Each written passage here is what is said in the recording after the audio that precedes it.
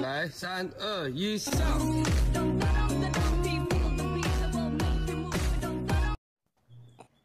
啊！哎呦！啊！我说了，我玩这个游戏一按就中。我本来还不相信这个有毒。那我们那真的，我真的玩这个。你看，夏天到了，要和我一起去海边吗？我当然得去啊。然后不许看海，要看我。哦，8点30分的时间。预备，3、2、1。我亲爱的大宝贝们、大兄弟们，今天是2021年6月12号，咱们俊哲假期新闻联播又开始啦！这里是你们的主持人悠悠，祝大家端午安康哦！你们吃粽子了吗？昨天的老婆直播都看了吗？哎呀，昨天潘多拉直播，老婆真是可爱的不要的，那个鲨鱼笑远了，哎，一出来直接就咬到了手指。真的，老婆这个反效果，还有那个表情太有灵性了，宝贝们，你们笑了吗？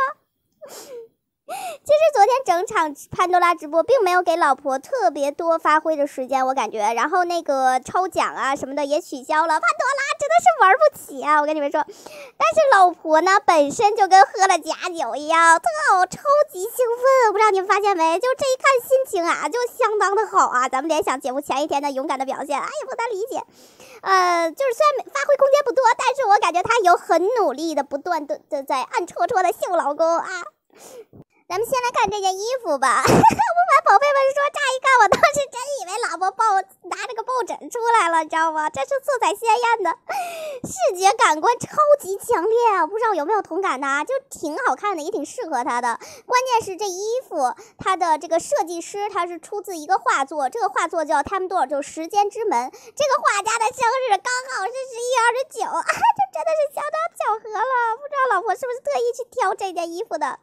另外就是说土味情话的这一段，老婆就是 Q 海边这一段，我海边这一段，我当时就脑子就冒出了前一天他家老公刚说完的要去海边去还愿这个片段，你们有印象吗？我感觉这一段就不是对粉丝说的，哎，这是对他们家那位说的吗？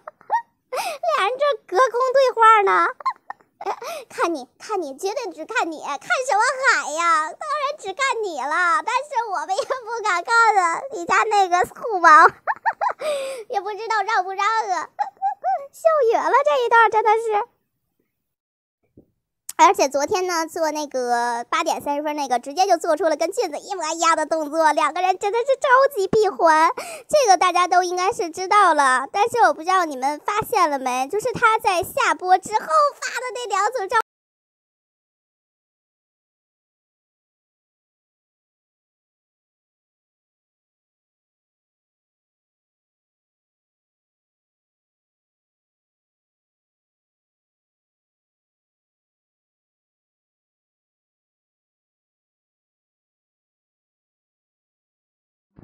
老婆这个顺毛啊，哎呀，太有灵性了！我当时DNA就动了，你们呢，宝贝们？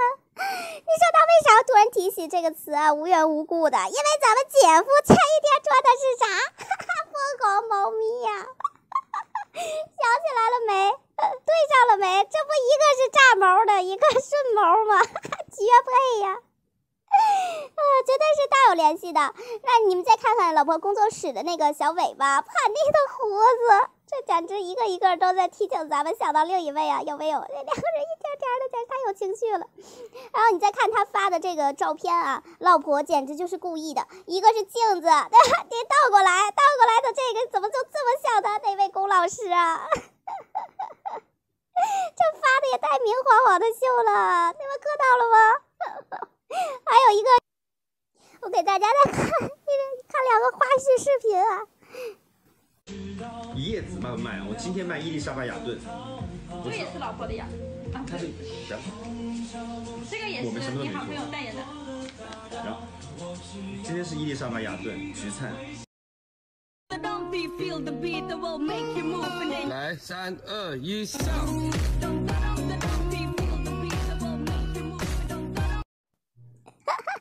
前一个这个是潘佑明老师啊，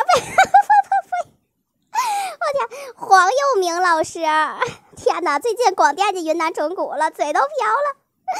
黄老师直播间提到老婆这个，真是笑远了。原来他们工作室也这么喊老婆，真是命运般的前往老婆呀，有没有？不过啊，这个老婆主要还是俊子他们家的老婆啊。另外给看的这个后面这个呢，应该是比较早的，就是战狼直播后面的一个视频。哎呀，真的，这个是早晨起来姐妹们发给我的，我感觉这个特别的有爱，就给大家分享一下。滑点是啥？看到了吗？在老婆手机反光的背面，谁给她拍照呢？哎呀，咱每次都说那个，有的时候咱们总是去分析他们俩这个照片呢，构图角度，就好像是互相给对方拍照一样，就是他们俩真的是好喜欢给对方拍呀。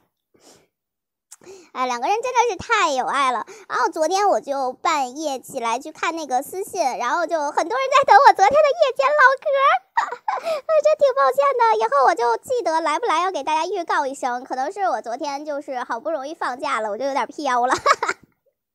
然后我觉得还有一个就是，我觉得今年活动比较多，老婆有2个活动嘛，对吧？一个是那个微博之夜的那个，还有一个是快本啊，尤其是快本，这个我打算今天一看完就先剪一期给大家，然后后面呢就是关于后台的那些花絮，我就再陆续做补充，你们说行吗？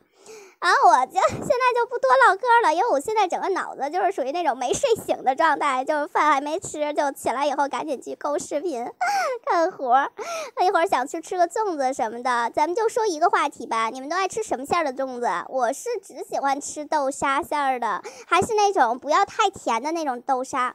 就肉粽子、咸蛋黄什么的，我不是特别的习惯。但是我听说，就是南方很多宝贝们应该会比较喜欢吃肉粽子这种口味。南方的小伙伴们，你们说是不是？大家可以讨论一下。然后咱们今天中午这个就暂时告一段落，晚上我们继续唠啊！今天晚上肯定来，亲爱的们，爱你们，晚上见，么么哒，么。